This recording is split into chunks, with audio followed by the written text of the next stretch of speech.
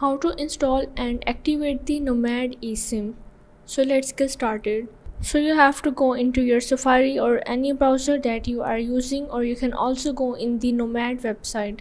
Now from here you have to check your phone compatibility. For that you have to make sure that your phone is eSIM compatible. And after that you have to go in the website of the Nomad, and here you have to purchase your eSIM.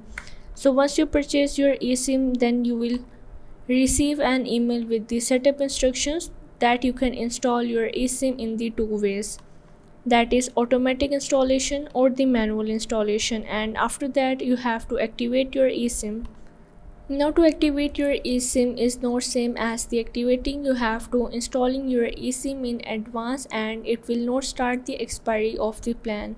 So you have to expiry starts only after you activate the plan. And if you are facing any of the issues in your installing or the activation process, then you have to go in the Nomad's customer support, and that's how you can activate and install your Nomad eSIM. So if this video helped you out, make sure to like and subscribe the channel, and see you in the next video.